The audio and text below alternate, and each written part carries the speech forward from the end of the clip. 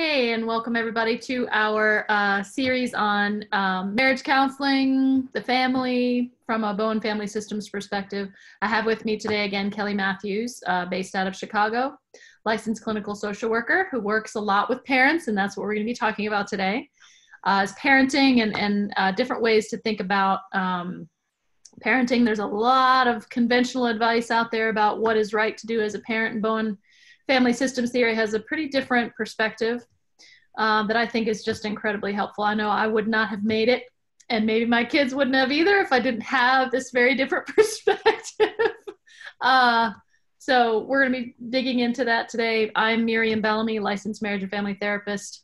And there you go. Our contact information will be on this blog post as well. So we're talking about parenting today, Kelly. Where do you want to start? Well, I think that you and I were speaking earlier about triangles. That's a major piece, I think, in parenting focus or child focus, as the theory calls it.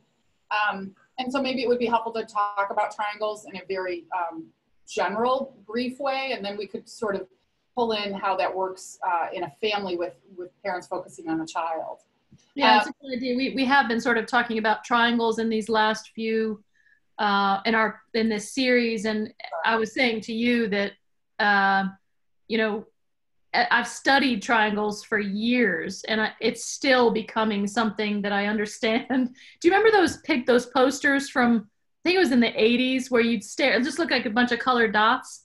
Oh, and yeah. If you stared at them, or if you got just in the right angle, this whole picture would come forward, you know? Oh, sure. To me, that's what understanding triangles is. It's like it's a triangle. It's just a shape on a page, and then wait a minute, it's impacting my marriage. Oh, it's impacting the decisions I make moment by moment with my children. Oh, right. The triangle I have with my parents is impacting this. I mean, it just becomes, and then it also, is helpful in understanding. So what do I do? Right. How do I handle a particular painful or emotional situation? So yeah, let's talk. Yeah, you said generally about triangles. How would you define a triangle? And sure. We'll just go from there. Sure. I talk about triangles, and oftentimes I'll write it on a whiteboard for clients, just because that's an easy way to think of it. But if people could think of, the 3 points of the triangle being 3 different people. And if you keep that in your mind, any connection in Bowen theory, the idea is to have as many one-to-one close connections that you can with those that are close to you. So family members in your nuclear family, your extended family, and then of course kind of out from that, friends and coworkers, things like that. And so the one-to-one connection is sort of counter to a triangle, but all of us sort of participate in triangles from time to time, or a lot, depending on where we're at with our information.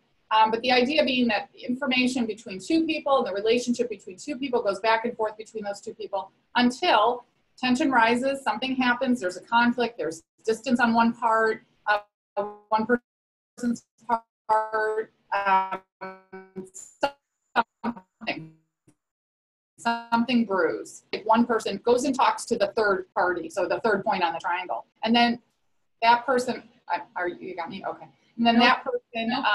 we lost you for a bit there, enough that I couldn't get it. So the last thing I heard clearly was there's this one-to-one dynamic, and it's just fine between 2 people until stress comes in. Yeah. And then what happens? Yeah, stress and tension happens. And if the relationship is one in which people do not feel comfortable addressing that up front, the tension, the conflict, the distance, whatever it is, one or both of them, again, for this purpose, we'll just take one of them, goes and talks to the third point on the triangle, a third party that knows usually both of the people in the other points of the triangle, and sort of dishes about them, right? Gossips, goes on about the issue, and they said this, and then they said this, and then they did this, and can you believe that? And the idea is, I think we call this like blowing off steam, right? A lot of times, venting.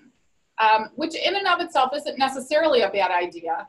The downside, the downside is when we're going on and on with this third party, we're only getting temporary relief from the tension or the anxiety that we're feeling, because this isn't the person we have the issue with. This is the person we have the issue with. And by addressing it this way and not going back and addressing it this way, or even just starting from that point, and leaving the third party out, we're not getting any resolution. There's not really going to be any resolution whatsoever. This tension is still there and present. It might die down as time goes on, but it will for sure just come up again in another conversation, another argument, another, stress point. So the idea and the theory is the less you do of this sort of going to this third party, and the more you sort of stick with some of that uncomfortable feeling that is generated by this disconnect and this discomfort, and wait until you're ready to address it with that person. Unless you do it that way, this is going to be just temporary relief, and then you're right back at this later when it comes up again. So that's, I think makes a lot of sense to people. When people think of it again in those very theoretical terms, they can start to understand how this happens in their family. Their dad or their mom talks to them about the other parent, and maybe has for a long time, since they were a teenager, or since they were a child, or since they were an adult, and how they might have something going on with their husband, and they go talk to their girlfriend about it, or they talk to their sister about it, or they talk to, whomever, a friend. And now we do this at work when things are tense with the person in the cube next to us, and we don't want to talk to them about it. We don't want to bring it up. We're a little bit embarrassed. We're not sure how to say it. We don't want them to blow their top. We don't want to get overly emotional, upset, all of those things. Yeah. Any and all. Then we go talk to somebody else. We go, get a cup of coffee, and we're talking and blah, blah, blah about this other person to a third party. And again, it's natural. We see this in other animal species and other mammal species. It's a very natural attempt to ease one's anxiety and stress. It's just not our best functioning, I think is how I put it. It's normal. There's nothing pathological about it. It's just not our best. That's I think, important to know. That doing this is not a bad thing. It's just not as functional as we could be. Okay. Yeah. And that I think is important to understand. It's like, I think when this idea started becoming popular, people started, you're triangulating. It's like, well, yeah, I'm never not triangulating. Right. It's an adaptation that does reduce tension and anxiety in the short term. Sure. Sometimes for the long term, but usually you have to find other triangles to really dissipate the thing. Yes. And then the triangles overlap, in family members, right? So I have an issue with my mom. I talk to my sister-in-law. Then, my mom and my sister-in-law are not getting along. My sister-in-law is sided with me. Then she might talk to my brother, and then he's involved in it and has negative feelings towards my mom. It just can go on and on and on, and create, again, without anyone's plan, that this should become this big complicated mess. In a family, it just happens. Just like so much of life, it just, instincts take over and it just happens. But yeah, I think I don't think of it as dysfunction, right? I think of it as a way of functioning.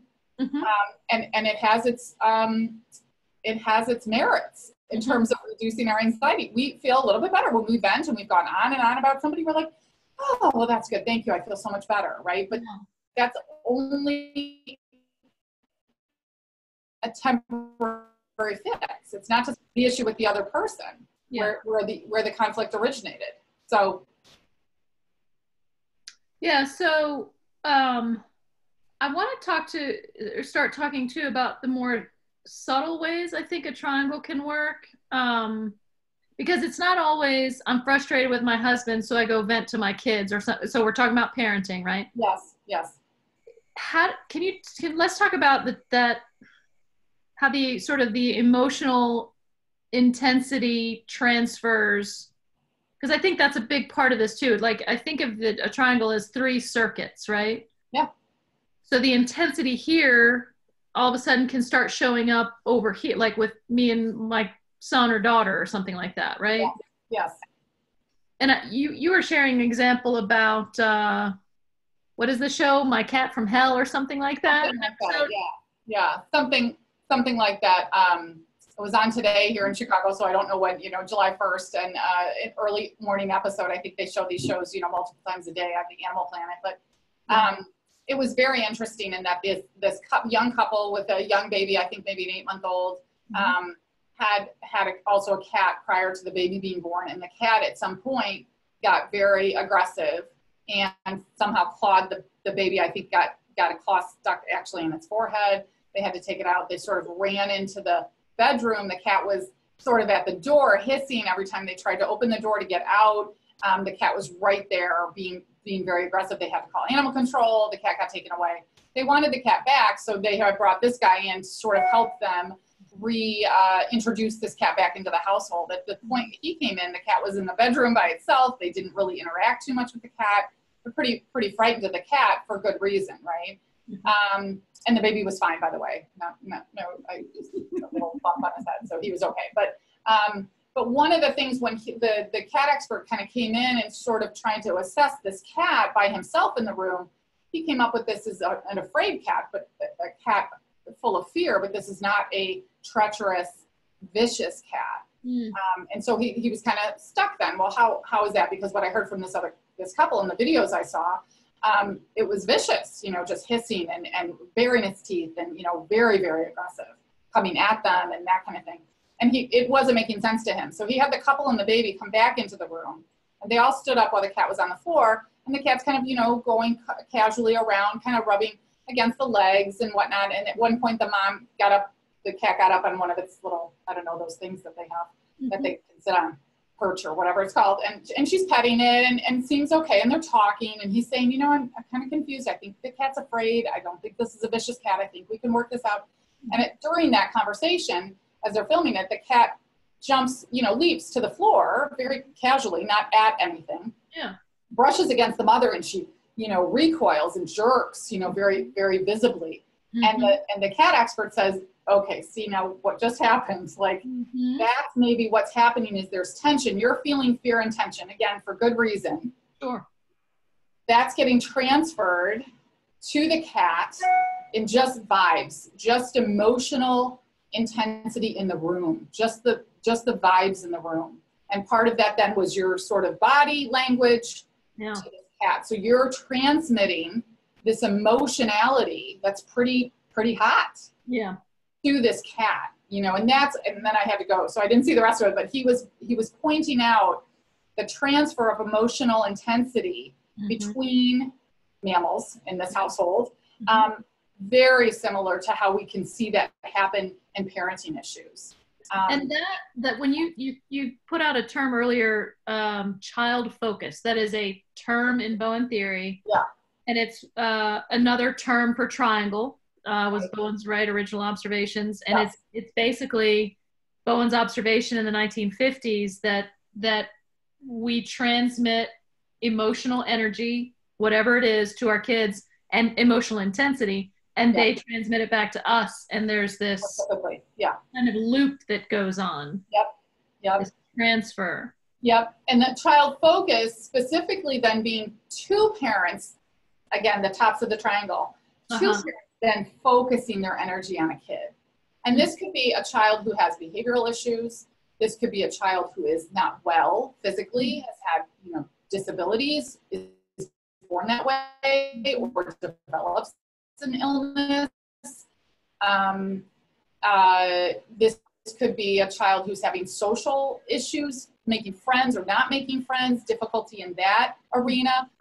Those are the three I'm thinking of, but any of those could happen. And this could be emotional things happening in school, happening only at home. Yeah, right. And then there's the child focus where the child is the superstar. Absolutely. Right? Can do no wrong. And, oftentimes we think of only children as being, sort of built into a child-focused family because there's two adults and just one kid, and sort of hard not to focus on the kid. Yeah. Not one of them. But the idea being that the parents are not really addressing the conflict that might get stirred up between the two of them, and they just then don't focus necessarily that conflict on the kid, but they will be distracted by the kid. Sometimes they'll do that. Sometimes they will focus their energies and be very, rather immature about it and say, well, your dad said that I'm not a good mom, or, that might be directly what they say to the kid. But oftentimes, I think most of the time, it's much more subtle, much more nuanced, in that you have just tension here that is not getting addressed, certainly not getting resolved. And then they both can say, oh, I got to go get the kids. Or the kid, makes a ruckus. And then the parents immediately divert toward that kid. I know Dan Pepper would always talk about a case in which a toddler, I think a baby or a toddler, had come into the session with the parents, and the mom and dad are talking and the baby's on the floor playing and they're talking, and it's getting rather heated with their marital issues that Dan is talking to them about. And then the baby crawls, toward an outlet in the midst of this. And then, again, the baby doesn't know what they're doing necessarily, but they know that their parents are having a tense conversation. And then one of them has to get up and, and attend to the baby. So I think those things can happen, again, in a myriad of ways. And that's sometimes challenging, I think, for people to see that. But again, if you study the triangles and you study the theory behind triangles, and then you start to think about the family you grew up in, the stories you have from your parents and the families they grew up in, and then you start to think about your own parenting of your children, I think these things become very, very clear and very, I think, insightful, because most of what we talk about in bone theory would be not to tell people what to do, but for them to understand themselves better. All the points of the theory in my mind are about, can I understand this about my family? Not judge it, not criticize it, but understand it. And then if I can understand it, then I can do something about it. So I think triangles and child focus fall into that same category. If I can start to observe this in all the areas, or not all, but many of the areas in which triangles happen in my family and in my life, at work and whatnot, then I can start to know what I'm doing. And then I can make changes if I choose to make changes. So let's go back to that example with the kid moving towards the outlet, and let's that'll be metaphorical for my kid's in trouble with drugs or alcohol, or my kid's getting in trouble at school, or my child is depressed, my child doesn't have any friends, all those concerns that we have about our kids. In that example, I go get the kid. A story in my family where I actually encouraged them to go for the outlets. They didn't, but anyway, the instinct is to go and get them or help them or whatever. And so, and I think that's what society says, experts say, if your kid's in trouble, you help them, you focus on your kid. This seems to be saying something different. And what does that have to do with a triangle? How would you? Yes. I think that this is one of the points that conventional therapies are very different from Bowen theory. In that it is less is more. that which I think we said before, that the understanding triangles would help people understand the acting out behavior, again, in whatever way that is acting out for a child. So I would include chronic illness as well. Not that they're intentionally doing that, but that would fit into the category of something bruised with the kid. And then the parents can just really focus and take hold of that issue and put more energy, more focus into that issue, solving it, attending to it, disciplining it, yelling about it, all of that. And less time and energy is being spent on their relationship between the two of them. It's almost like it all just channels, right to this kid and their problem. And again, whatever the problem or the difficulty might be, and that's why the theory I think is so helpful, is because it isn't specific to behavior. It isn't specific to physiology or biology. It isn't specific to any of those things. It's across the board that this thing is happening. And again, really important for people to know this is not intentional. Nobody is wishing, difficult, hard times on their family, and certainly not on their kids. Yeah. The idea is to understand how this thing, as we said, as we started with, moves around a family. How does it move around the family? How does it move around my family? How do I translate this difficult time with my husband into then, really getting into my kids' stuff? I don't want to deal with it. Really, what I don't want to do is deal with this difficulty here. And I don't know how to, or I can be not only meddling over here and getting super involved here, but I can be encouraged to do that. Schools can encourage you to do that. Yes. The pop culture can encourage you to do that. 5,000 self-help books can encourage you to do that. They're all going to have ways in which you can do more, and you have to do more. You really do. You're the parent, you're responsible. And I would agree with that. You are the parent and you are responsible, but you're responsible, in my opinion, to see the whole picture, to see everything that might be going on in a family. not just with one kid. Mm-hmm. Oftentimes, I know this is talked about a lot, oftentimes the death of a grandparent can really transmit through the next generation, so that the child of that parent, and show up in a grandchild. Mm-hmm. And that's, again, that's multiple generational transmission process, which is another issue, another concept in bone theory. But the idea, again, being that can be the catalyst sometimes.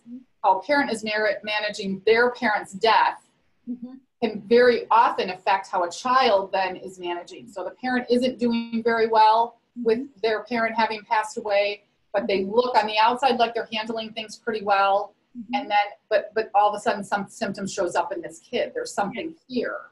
And again, nobody intends for that to happen, but it happens nonetheless. It's a process that's so much bigger than we are. It's interesting you say that, death of a grandparent. Again, it's not something people tend to think about. We have such a short-sighted vision of time and of family and of emotional process and that kind of thing. But this happened in our family. Yeah. Oh, it did. A grandfather passed, and within a couple of months, one of our kids started having panic attacks and had a pretty dramatic symptoms. Sure. So yeah. And that's alarming. You know, this is alarming. I get it. You know, you're kind of all hands on deck thing then, and I totally understand that. But I will often say to parents who are struggling with a kid who's really, you know, refusing to go to school, refusing, you know, whatever, really, really big day-to-day stuff. You know, parents are having skip work and all kinds of stuff, come home from work, you know, constant calls, kid goes to a behavior disordered school, you know, the whole wraparound is going, and everybody's pretty worked up and anxious, school, home, extended family. And then kids have I'll say to parents, you know, what are you doing for yourself? You know, where's your stress reduction at? Oh, I mean, I haven't been to the gym in 3 months. I haven't gone to a movie. I haven't gone out to dinner. No, I mean, how could I do that? Right. Again, this is an issue every single day. We're having an issue. I can't do any of that stuff. That's frivolous, and that's, you know, leisure time. And while I might agree on some, you know, depending on what you're going to do, but if you're doing absolutely nothing but focus on this problem in this kid, it is for sure going to exacerbate it. Yeah. And that taking some time for yourself and being able to recharge in some way, have some hobbies or some interests that you can attend to and kind of get a little involved for a couple hours, it gives you relief. It gives you a break from that intensity toward that kid. Yeah. So it's better for you, better for the kid. That's right. That's transmit as well, right? The worry that parents have about their kids is kids know they're worried. Kids know their parents are worried, 100%. I've never talked to one kid who's been in a very difficult situation, and when I said to them, how worried do you think your parents are? It's at the top. It's a 9 or a 10. Yeah. So they know this is happening, right? Yeah. But kids are not in the leadership position in the family emotionally. They really can't affect too much change. It's gotta come. That's why the focus is on the parents. It's got to come from the parent, transmit to the kid as well. But you gotta, am I frozen? No. Yeah, you were a little, it was pretty choppy. I think you were saying kids are not in a leadership position.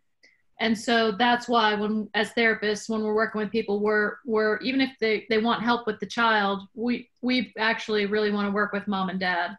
Right. Because they have the potential for leadership in the family. That's right. That's right. No changes are going to be made. It's the trickle down effect. No work is going to be made from the kid moving up toward the parent. The real work is going to be parents making changes in the way that they're responding to their own anxiety, their own worries, and their own stress. That is going to be transmitted. And so that's crucial that parents sort of get a handle on that and get how stressed out I am and how anxious I am at this, you know, every time the phone rings and it's the school. You know, I get it. I mean, that's just a very stressful, you know, situation. And again, usually only increases a parent's, you know, getting worked up about it. Yeah, I have two thoughts, I guess. One is, you know, that I have a neurofeedback company where I rent systems out to people, and it's called Whole Family Neurofeedback because it works so much better when mom and dad will do the brain training themselves. Sure. And I get the system back from somebody who, mom or dad just didn't have time to do the sessions. It's like, oh. Yeah. There's only so much that's going to help, right? It doesn't mean it is no help. I think a kid, certainly a teenager coming to talk to me, it's not like it's zero help for them. Sure. It's another triangle. It's relief. Yes. But systemically, if you're looking for real, solid, lasting change in the way that you're interacting, then the parents have to be the ones to get a handle on themselves. And then one parent. Yeah, one parent. One parent. And that can be hard. People think we have to do this together and whatever. And that's a hard one to get over emotionally if it's just one of you who's going to start investing in yourself. Right. And the second thought I had there was there's an author, Hal Runkel. Yes.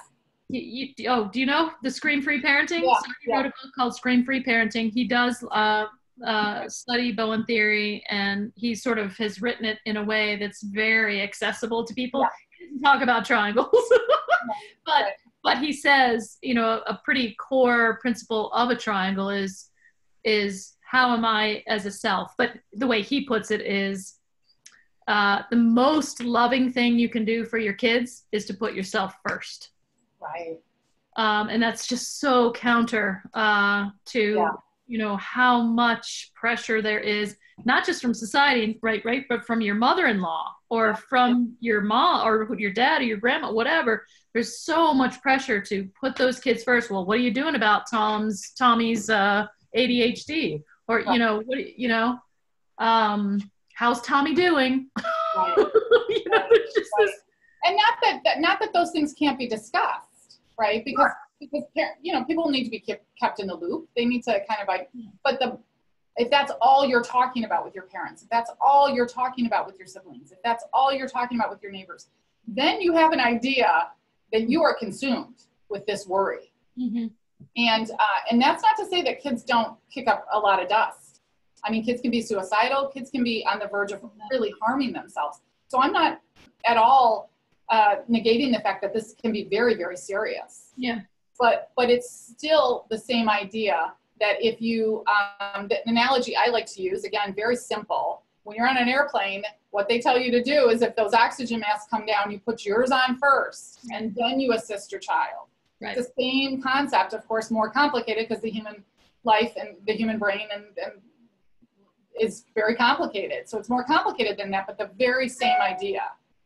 We have to resist the instinct, the instinctive urge to help or fix or whatever.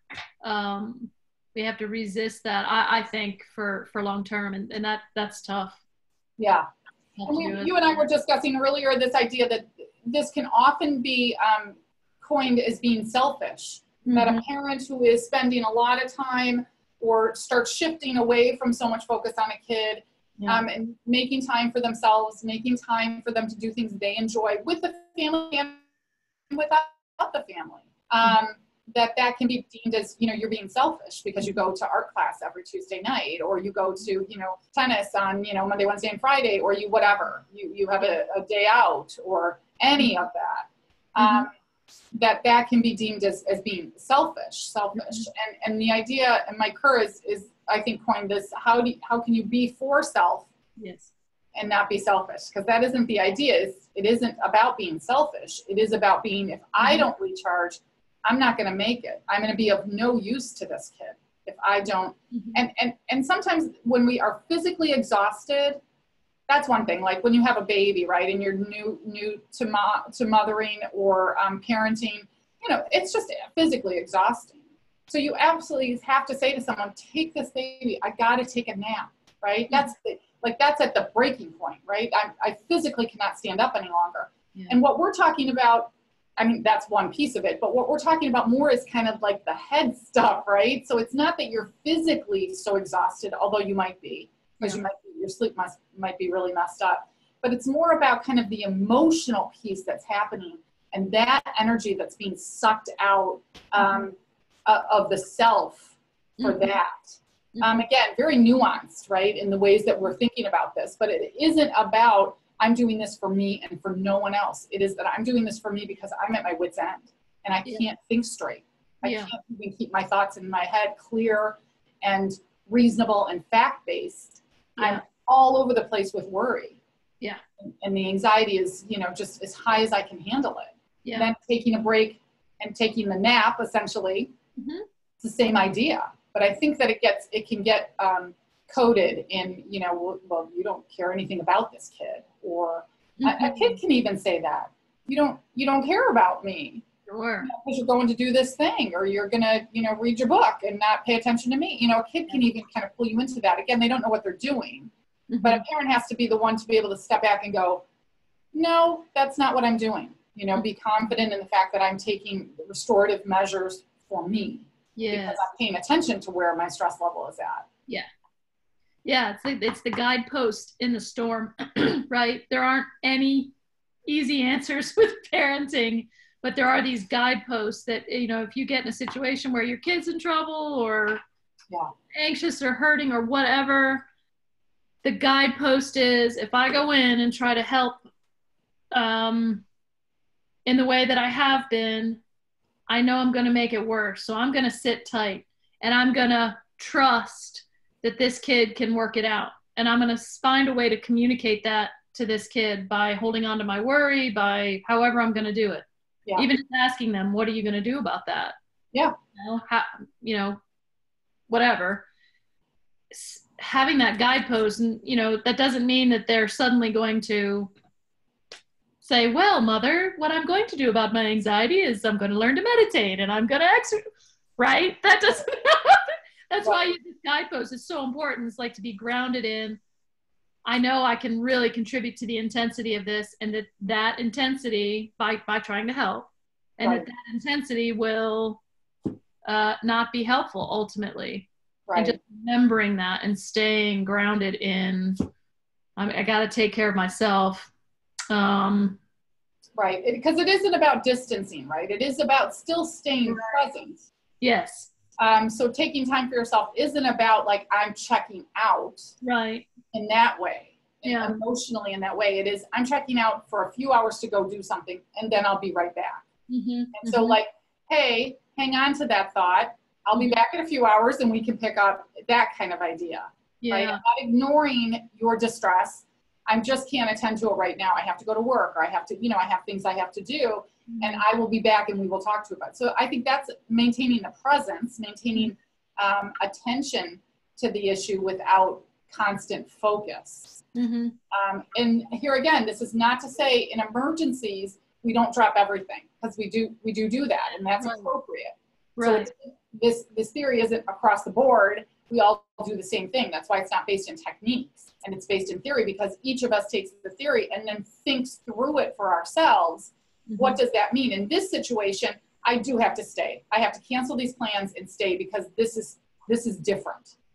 And in this situation, I'm going to go ahead. It's going to be a little uncomfortable for you, but I'm going to go ahead. So it's not about a rigid plan. It is about flexibility and being able, as the parent, to think through it for yourself. Because one day it may be that you handle it this way, and the next day you handle it a little bit differently. Yeah, absolutely. So we got to start to wrap up today. Let's recap on triangles a little bit, I guess, as I don't know if it's, when we're talking about working on self, or taking these moments for yourself, thinking for yourself and all that, that is a way to work a triangle. Another little bit of lingo there, right? Can you speak to that a little bit? What does all this have to do with triangles? What does working a triangle mean in this way? Yeah, working a triangle is essentially, again, if I can make this as simple as I can, working the triangle is trying to stay in contact with the two other people in the triangle. So if it's me and this other person, I try to keep things just between me and that other person. Okay. If I have an issue and we've had a conflict or a distance, I hold on to that, manage myself and my anxiety until I'm ready to address it with this person. And I resist as best I can going to that third party. And this is not an all or nothing. You do it, it's okay. No one's gonna, it's so hard. Yeah, it is very hard. But the idea being in your head, okay, I gotta work through this in my own thoughts and then address it with them. And until I can do that, I just kind of hold steady and try to tread water, so to speak, with the tension. If you're the third party being triangled in, that this person's coming to you about this person, then the idea would be I have to stay in contact. Well, you don't have to, but the idea being I will stay in contact with this person and I will stay in contact with this person, but only about each of them. So when this person comes to me to talk about this third person, I restrict myself in only discussing them and me. So for instance, if they were to say something like, oh, Jim said blah, blah, blah. I can't believe he said that. I was so furious. And can you believe he said that to this person? And then this person would respond something like, if they understood triangles, they would respond something like, wow, that sounds like you're very upset about that. You sound really angry. Because what I'm doing is I'm only addressing this person. I'm not joining you in dissing this person. And I'm also not defending them and saying, oh, I'm sure he didn't mean that. That's not what he meant. He's a super nice guy. That's not what he meant. You know, so you don't join the person that's coming to you, and you don't defend the other person. So this, I think, are the two real keys to working it if you're the one getting triangled. Does that make sense? Yeah, no, it makes me think of like if my daughters complain to me about my husband, their father. You know, what seems to have worked better for me is doing more of, you know what, you and Papa can figure this out. Yes. Exactly. Wow, that sounds really tough. You guys are you got a pickle. You guys. Yeah. That's a tough one. You know, that kind of stuff. You're just open-ended statements. You're not joining them. You're not ignoring them and saying, no, don't talk to me about that. You're addressing them, but you're leaving this person for them to deal with. Yeah. Yep. Yeah. And again, it's not like you get some big satisfying, relief or resolution at that moment, because it's not yours to resolve. It's theirs. That's right. That's right. There is some relief in not being in the middle, for sure. Sure. But if your kids and your spouse are distressed or having difficulty with one another, it's not an easy thing. That's unpleasant. Your care and concern is for both of them, right? So this is not, again, this is going to jack up my anxiety, because I know that these two people are having a hard time with one another. So it's not like I'm completely, out of it. I'm trying my hardest to stay out of it as best I can. Yes. But to think that would have no impact on me is sort of, I think, naive.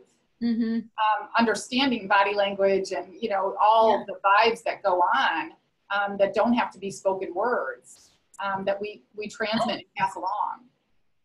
And I think, because we're talking about triangles, and through the recording today, we've talked about the multi-generational piece. So it is very upsetting. And then I can get really mad at him for what he's doing with them, like really mad. What helps me there is working on the triangle with my parents, right? The most unpopular idea in counseling, right, is you gotta be in a relationship with your parents. Yeah.